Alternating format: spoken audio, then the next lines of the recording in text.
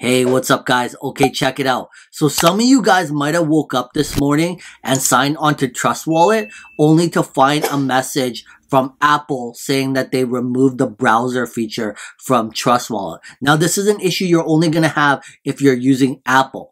And so today I'm going to show you guys how to fix this problem. And there are two solutions. The first solution is to get an Android phone. Get rid of your Apple device. I've had enough. Just get yourself an Android phone. I'm not kidding. But if you cannot live with your Apple phone, there is a fix to this method and we're going to go over that today. So looking at my phone here, looking in Trust Wallet, you can see that the browser on the bottom has been disabled. So you've got no connection to get to Pancakeswap. So what you're going to want to do is you're going to want to go into your browser and you're going to open up your web Safari browser. Then you're going to put into the search Pancakeswap and you're going to come over here to Pancakeswap. At the top, you're going to see connect. You're going to click connect and then here you're going to choose the option WalletConnect. And then it's going to open up the screen right here and it's going to give you options which to choose. You're going to choose Trust Wallet with the shield right up here, Trust. So you click on Trust. And it's going to take you to Pancakeswap.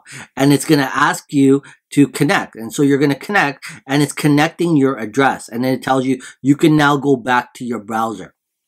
So what you're going to do is you're going to go back to your browser, your Safari, and then you're going to see here that your wallet has connected. Now, if you're doing this for the first time, what you're going to want to do, probably if you run into a little bit of difficulties, like it's not connecting, you're going to go over here and you're going to go to trade and you're going to go to exchanges first. This is where you're going to do your buying and your selling anyway, right? So if you're doing this for the first time, what you're going to want to do is you're going to get your contract address and you're going to put it into here, into the select and choose whatever currency that you're going to want to buy. And then you're going to click connect from the exchange place here. And then you're going to connect WalletConnect. And I've done it already a couple times, so it automatically connects me. But if it's your first time, it's going to redirect you back to Trust Wallet and you choose Trust Wallet and then it's going to bring you back. So that is the second way to fix it. It's a little bit annoying because Trust Wallet is not banned. They just banned the browser, the decentralized app, but you are still able to connect from your web browser. So all it is you just have to jump through that little bit of hoop.